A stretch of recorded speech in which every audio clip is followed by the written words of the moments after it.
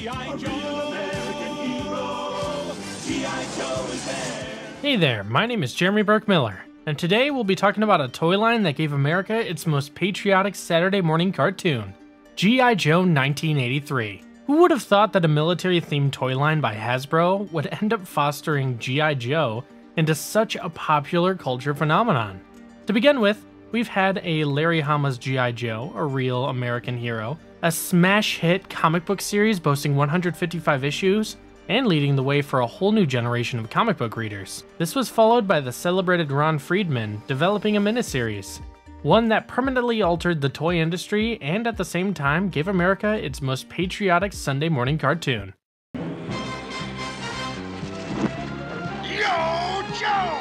In today's video, we will be exploring the 1983 cartoon that defined the era and generated a total of 95 action-packed episodes. You better be ready for this one. But before we go into our explanation, we have a very small request. If you like our content, please support us by subscribing to our channel. This is a small click for you, but for us, it means a lot. Thank you. Let's begin.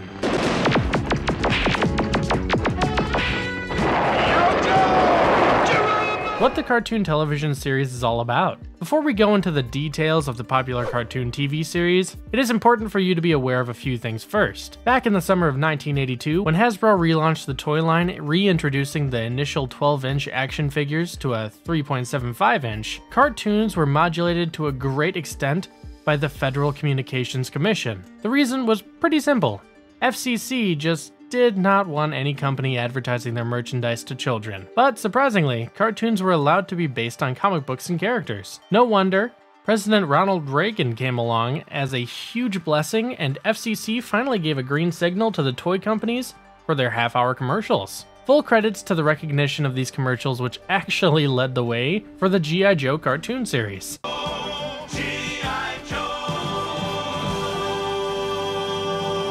Co-produced by Sunbow Productions and Marvel Productions, the cartoon television series ran in syndication beginning with their first animated miniseries, G.I. Joe, a real American hero, which for most fans is the mass device. The plot of this miniseries was kept pretty simple. The events revolved around the device, one that happened to be a high-powered matter transporter. Now throw in the G.I. Joes and the Cobras, both teams traveling all around the world to lay their hands on these three catalytic components required to charge up the device. This was followed by G.I. Joe, The Revenge of Cobra, after the 5-part miniseries by Friedman having on display a similar plotline to the previous miniseries. This also had the G.I. Joes and the Cobras traversing the world to retrieve the dispersed pieces of Cobra's latest weather-controlling weapon, otherwise known as the Weather Dominator. With my new invention, the Weather Dominator, I shall destroy G.I. Joe! Next, the cartoon was developed into a regular series in the year 1985, initially beginning with Friedman's third 5-part story, The Pyramid of Darkness. The storyline exhibited the majority of the previous cast from the existing miniseries, confined by Cobra, and also introduced a new range of characters. Please note that we are hinting at the new 1985 collection of toys to foil Cobra Commander's plans of depraving the world of electricity. Proton beam is up to speed. Lock on coordinates. Fire! The remaining 50 episodes of the first season, developed by Steve Gerber, were mostly separate single episodes with the occasional 2-parters thrown in between. This was followed by a second season boasting 30 more episodes, out of which the first 5 episodes made up Friedman's fourth 5-part adventure. Arise, Serpentor, arise! As per the storyline, the nefarious Dr. Mindbender gets inspired by a reoccurring strange dream, and ends up making use of the DNA of history's greatest and most ruthless conquerors in order to genetically create the newest Cobra Emperor. Hail Serpentor! Hail Serpentor! The second season also pointed towards the new 1986 collection of toys, and was developed by Buzz Dixon. The cartoon series wound up with Don Jerwich's 1987 direct-to-video animated flick, G.I. Joe the Movie, one that aired in syndication as a featured-length movie as well as a 5-part miniseries. Now that we're clear with the basics, let's talk about G.I. Joe. Mind you, the name does not refer to any particular individual. In fact, it points towards the cream of the crop commandos, who, goes without saying, are exceedingly well trained. Their goal is quite simple. They believe in democracy and they wish to protect the system from the wicked Cobra organization. who, for obvious reasons, is obsessed with world domination. The plotline of the cartoon series is uncomplicated. With one team attacking, the other team has to shield themselves, and that's how it works between the Joes and the Cobras.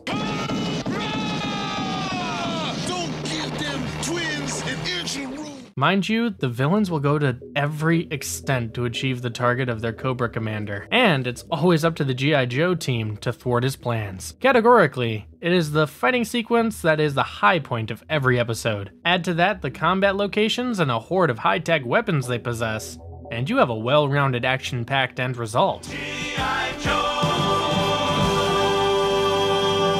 Who are the main characters of the show? General Hawk. Ed Gilbert happens to be the voice artist of the character, who first made an appearance in the Season 2 premiere episode, Arise, Serpentor, Arise, Part 1, where he is specifically put in place to take command of the G.I. Joe team. Part of his job requires him to have Sergeant Slaughter retrain the whole team after a rather embarrassing encounter with the Cobra forces. Wait a minute, Slaughter. The Joes have gotten careless and sloppy. Why don't you stick around and train them? While the animated series has no elucidation as to how Hawk actually became the commander of the team, it was in the episode titled Not a Ghost of a Chance, where it's actually disclosed that Hawk was the original field commander of the team. Duke. Well, there happens to be a Joe version of Captain America. We are stressing good looks, blue eyes, a leader by intuition, and someone who believes that a commander should be with his troops and not behind the battle lines. Say hello to Duke. Voiced by Michael Bell, the first sergeant of the G.I. Joe team makes his debut cartoon appearance in the episode titled The Cobra Strikes, and is generally the one to scream, "Yo, Joe!" while leading his squad into battle. There's no doubt in the fact that he is a daunting combatant, but despite that, he is often the one to get repeatedly captured. Flint. If Duke is addressed as the man of action, Flint here is a strategist as well as a meticulous planner. Voiced by Bill Ratner, he first appeared in the second G.I. Joe miniseries titled The Revenge of Cobra Part 1, In the Cobra's Pit. Here, he is portrayed as the second in command, substituting for Duke as the team leader after the former gets captured by Cobra. It goes without saying that his character keeps reappearing throughout the whole series, and it is his romantic angle with Lady J, which happens to be the most common thread that the comic book had with the cartoon series. Beachhead. Now here's a character who's very vocal about things. Mind you, he's inevitably going to be blunt about his opinions and honestly doesn't care, even if it is General Hawk, Duke, or Flint that he has to face for that matter. Voiced by William Calloway, he is seen serving as fourth in the G.I. Joe leadership, and is also at times seen sharing his command with Sergeant Slaughter. The cartoon series has him short-tempered, very sturgeon when it comes to the rules, more like married to the job to be honest, and then there's his intense disapproval, especially towards romantic relationships. Sergeant Slaughter. Often addressed as the toughest of all the Joes, Sergeant Slaughter's trademark look is incomplete without his mirrored sunglasses and his signature drill instructor's campaign hat. Voiced by Bob Remus, the character, who's based on the professional wrestler himself, first made an appearance in the second season of the series titled Arise, Serpentor, Arise, Part 1. Sergeant Slaughter is exceptionally strong, and you can throw him in the toughest of situations only to see him effortlessly take care of himself.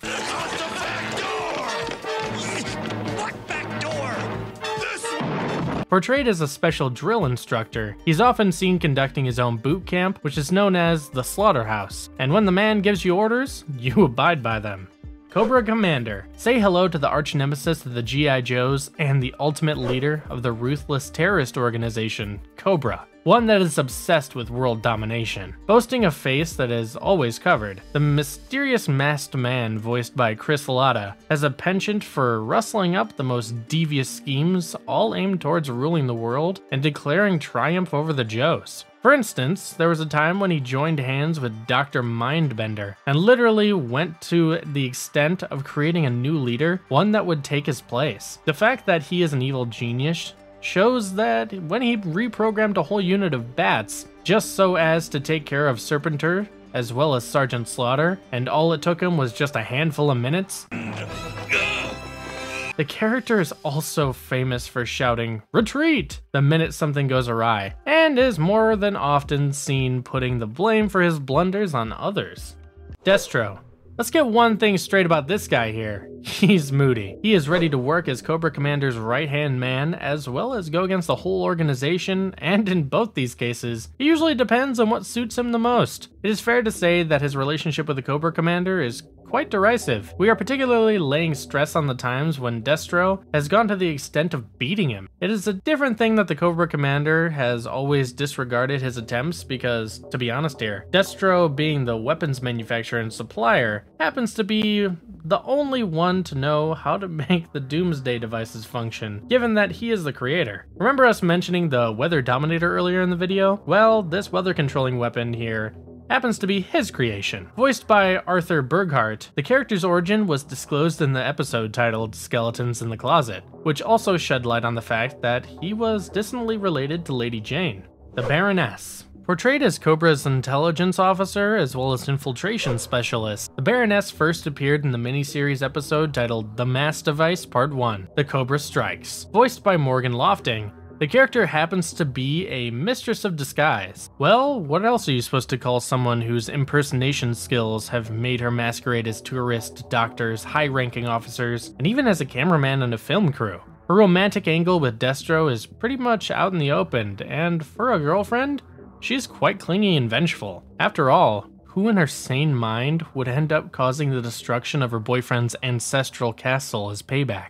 Tomax and Xamot. Also known as the Crimson Twins, the brothers were first introduced in the miniseries The Pyramid of Darkness. As the heads of Extensive Enterprises, which happens to be one of the biggest financial backers of Cobra, the duo also serves as the organization's Crimson Guard commanders. The fact that these thrill seekers here have a deep psychological connection with each other also makes them vulnerable, something that the Joes are seen taking full advantage of. In simple words, you hit Tomax and Xamot ends up feeling the same pain too.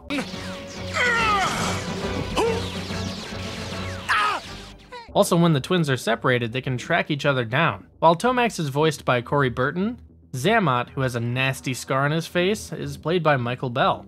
Serpentor. Meeting the main antagonist of the second season, a creation of Dr. Mindbender. For those who are not aware, and we highly doubt if there happens to be any, Serpentor was conceived as the ideal warrior, someone who was extricated from the DNA of the world's greatest military minds. Voiced by Dick Gautier, it is still hard to disregard the overweening madcap leader's most famous dialogue, "This I command." To this very day, Sergeant Slaughter is mine.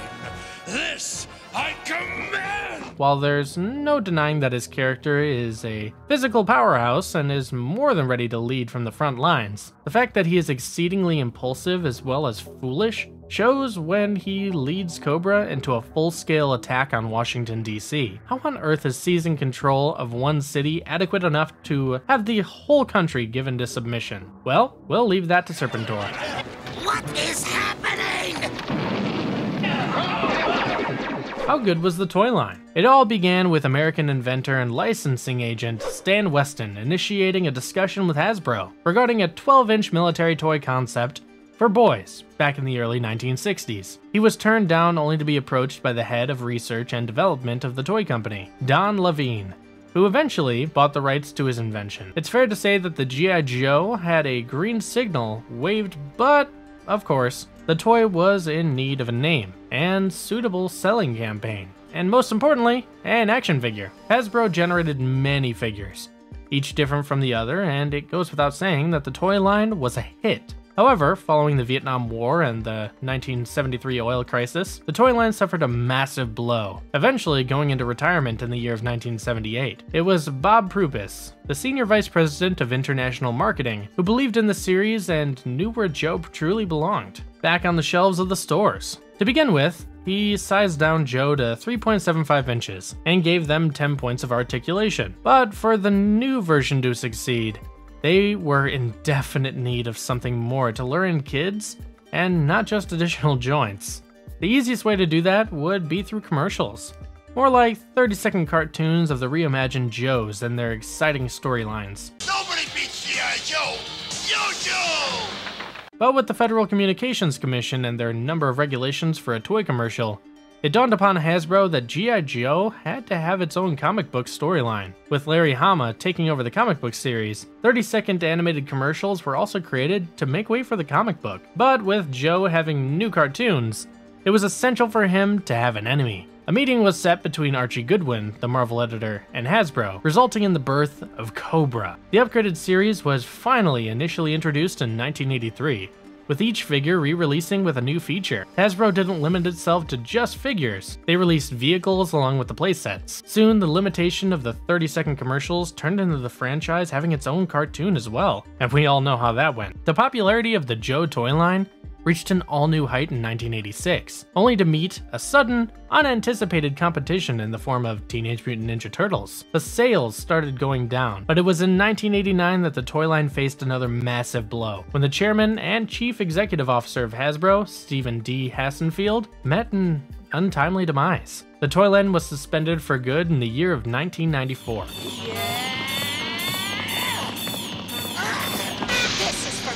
Interesting facts about the cartoon. Larry Hama had initially been working on the series that he addressed as Fury Force, one that had Nick Fury Jr. as the leader of a highly classified 7-member paramilitary strike force.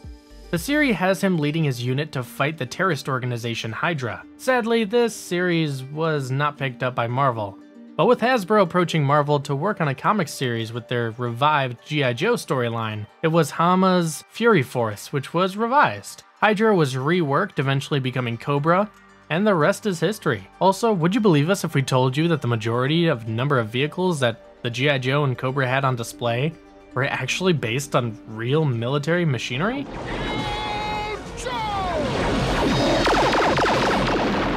The future of G.I. Joe? It should not come as a surprise to you at all when we tell you that Paramount Pictures categorically has big plans when it comes to expanding the G.I. Joe franchise. Paramount officially disclosed in May 2020 that they were in the middle of developing a Snake Eyes follow-up flick. Please note that the untitled movie will not be a sequel. Instead, it actually takes a deeper plunge into the G.I. Joe's world. The good news is Henry Golding returns as Snake Eyes. Screenwriters Joe Shrapnel and Anna Waterhouse are reported to do the screenplay and the release date, if the movie still happens to be a mystery. Next, Paramount is also reported to be busy with another untitled G.I. Joe film, one whose details have not been disclosed, but what is confirmed fact is that Josh Applebaum and Andre Nemec are the screenwriters of the new movie. For everything else, fans of the franchise have to wait. Last but not least, the franchise is also said to be heading towards the small screen. Apparently, Hasbro and Paramount TV have collaborated with Amazon Prime Video in order to come up with a new live-action standalone G.I. Joe series revolving around the character Lady J. And no point for guessing that part, will be essayed by Adrian Palicki. The series is created by Eric Olson, who will also be acting as the showrunner, and the show is said to be connected to the larger G.I. Joe universe. Stay tuned with us for all upcoming information. If you liked our content, don't forget to leave a like and subscribe to us if you haven't already. Have a good one, and be safe. Thanks, everyone. That's easy for you to say, sucker. Now shut up.